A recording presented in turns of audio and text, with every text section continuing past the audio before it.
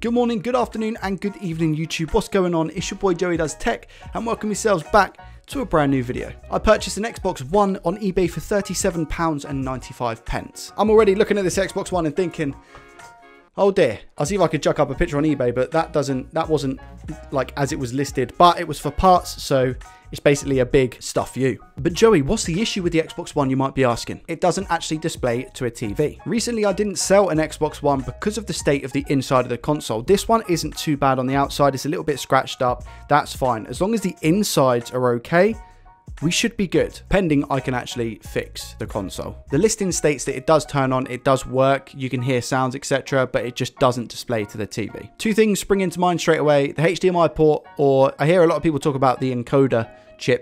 Now, I don't know if the encoder chip exists on an Xbox One. I think it's more PlayStation, but I'm gonna go ahead and bet on the fact that it does exist in an Xbox One as well. Could be wrong. I'm gonna spend some time on Google, YouTube, you name it, and hopefully I'm gonna be able to fix this Xbox One. If not, add it to the spares and repairs. Let's head on over to the desk and see what lies beneath this console shell. So as you can see, I've got the Xbox plugged in down here. I've also got it hooked up to a monitor. I just need to make sure that the Xbox actually turns on. This is a known good power supply that I've got down here that works for my normal Xbox One. So let's find out, moment of truth.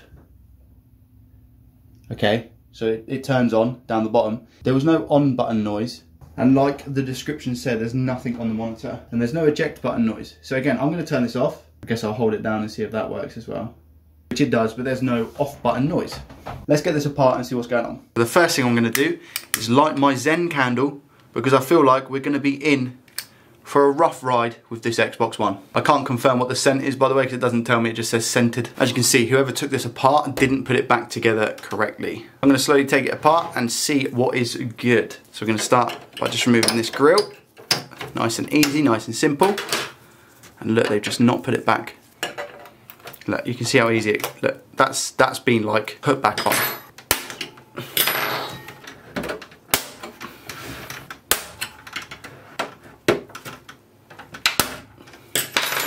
Okay, wicked. So now what I'm gonna do is just slowly take the front off, because as you know, it's in an absolute state, but something is rattling. Let's put it flat. I've still got the sync button in, which is not good. I'm going to slowly and carefully lift it up and see what's good and what's not. Okay, so that is still intact, the front bit. I might be able to show you a little bit of this. So you can see that we've got the ribbon cable here. See that? What I'm going to do is lift up the blue so it's loose. I'm going to push out the tabs, and then the ribbon cable should just come loose. Okay, so the sync button itself is snapped. See how it's snapped here? So the ribbon cable is still, the ribbon cable part is still attached. I don't know if we can actually just put that back as normal, to be honest. Maybe I can get some glue, because all that is a button really. So maybe I can just get some glue and tie that and put that back on. I've only just spotted what's wrong. It's quite obvious. So there's a couple of things wrong with this. The disk drive is kaput completely, because the whole metal chassis has been bent. So that's not great. Secondly, I've identified why the noises weren't working. Is because this is completely snapped from the front board here. So that's why the sounds aren't working. Is there a rattling inside? You guys can hear. Oh, that's what's rattling.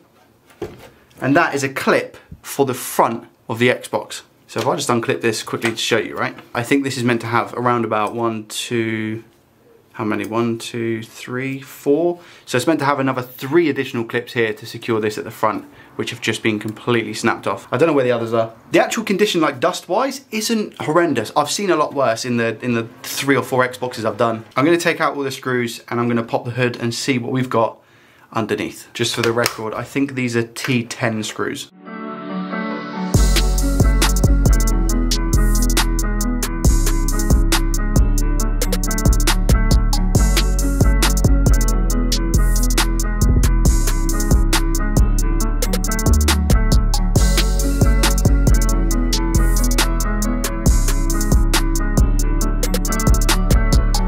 Kind of just bent that back into a little bit of what it was. As always, I think this is gonna need a really quick dust down, so I'll be back in a second. I've got the Xbox plugged in again with power, etc. But I've also just taken apart another Xbox, my spares and repairs one, and I've taken the noise stuff from it, which is kind of cool. I'm gonna see if this little thing still works. It took a little bit of a beating at the front of the board, so I'm just gonna see if this works at all. So what do we get? Do we get some noises? Let's find out. Yeah, okay, wicked. What happens when we hit the eject? Okay, so that tells us there's no game in there.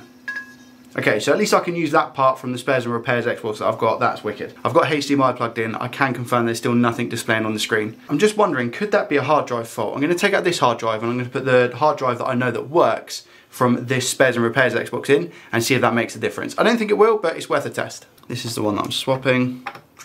This is 500 gig as well. The other one was WD Blue. This is Seagate. Let's see if that makes any difference, shall we?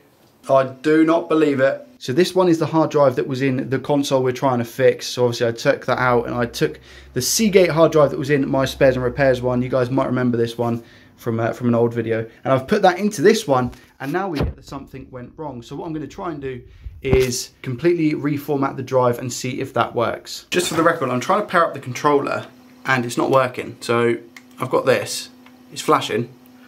And then if I hold down the sync button, I get like a weird popping noise. Can you hear that?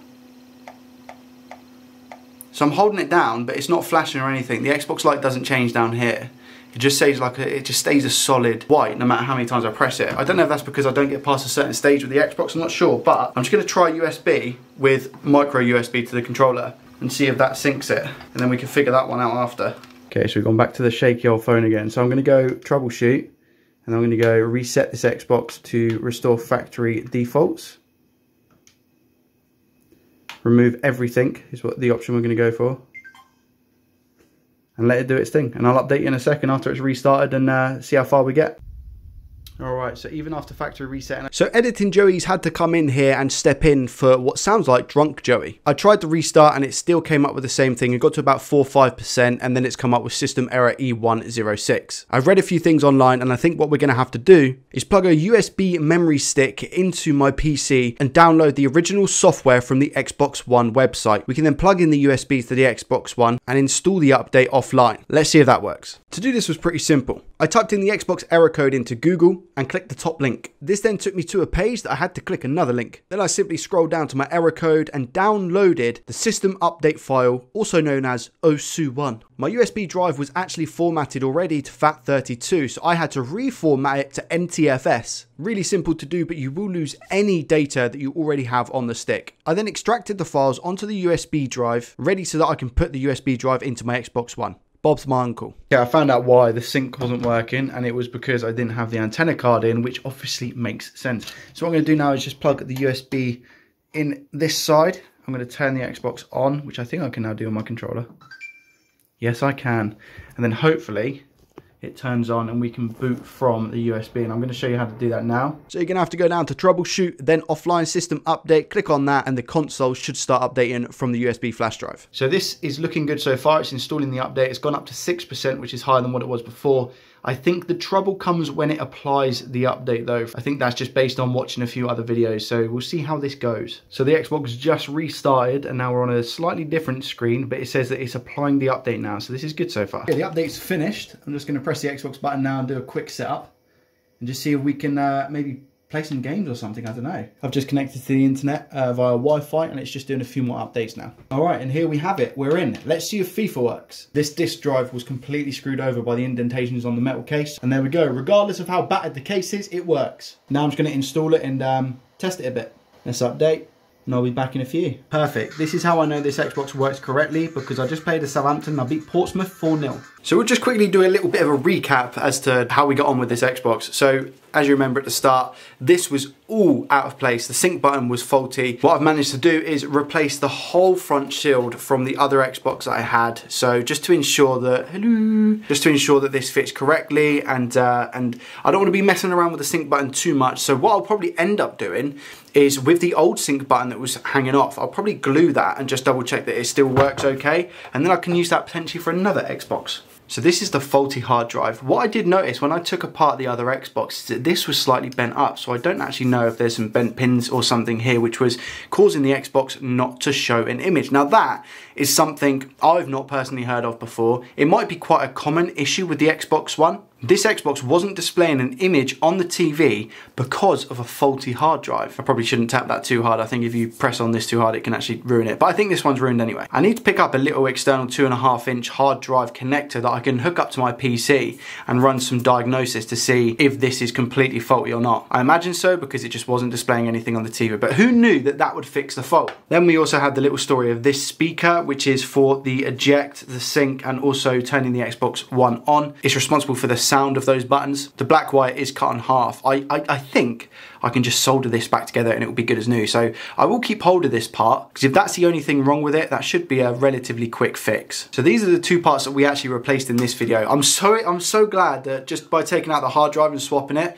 and trying that first, just by trial and error, it actually resolved the issue. We obviously gave it a little bit of a test with FIFA 20 and it seems to work fine. I spent about half an hour on the game. I might spend a little bit more time on it before I end up selling it just to make sure it doesn't overheat or anything like that. But it's actually also relatively clean inside this Xbox One. Wi-Fi works, controller sync works as well as shown. The reason behind that is because I forgot to plug the Wi-Fi and Bluetooth antenna back in and it wasn't picking up the signal from my controller. I will just quickly write faulty on this just so I know going forward. I'm going to stick that back in the other Xbox that I've got for spares and repairs. Just goes to show as well, I picked up another Xbox that was pretty much dead completely. We managed to restore the life back into it, but the insides of it, I don't know how long it was going to last for. So I kept that one just on a whim and thought if I get something else, I can just replace the parts. And it just goes to show, like, I've taken two parts from it, the hard drive and the little speaker, and now I've got a fully working Xbox One that I can sell on. So that's a result in my eyes. If the hard drive didn't work in this machine, my next step would have been to remove all of the components completely and start to have a look at the board itself to see if there was anything, if there was like any corrosion or anything like that around certain chips or caps, etc. But luckily, this Xbox One has been fixed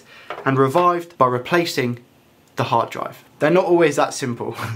Well, I can't believe that fix worked. I dare to say it, but I think I've actually been pretty lucky with Xbox Ones. In total, I paid £38 for this Xbox One, and the last Xbox One that I managed to fix and I put up on eBay, I managed to sell for £70 plus I think like £6 postage. So we called it £76. If I can sell this Xbox One for the same price, I make a profit of £38. Let's call it 40. I actually sold pretty quick last time at £70 as well, so I might put it to 80. In terms of parts, I used the front panel of the Xbox and I also used a hard drive and I also used the speaker that does the sounds for turning on disc ejection, etc, etc. If I had to buy those parts, then we're talking not much profit because I'm pretty sure a 500 gig hard drive is around about £15 or so. I paid around about £10 for the front panel for the previous one, so you're talking £25, and then God knows how much the actual speaker thing would be. Let's call it another 10. So that's £35 in parts down the drain. But luckily, because I've got an Xbox that I don't want to sell and I'm just using for spares and repairs, then it cost me nothing,